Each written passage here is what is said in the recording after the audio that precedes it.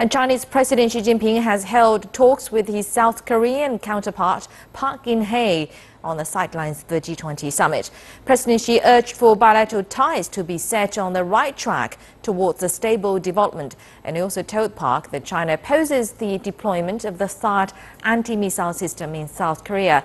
It said mishandling the issue is not conducive to strategic stability in the region and could intensify disputes.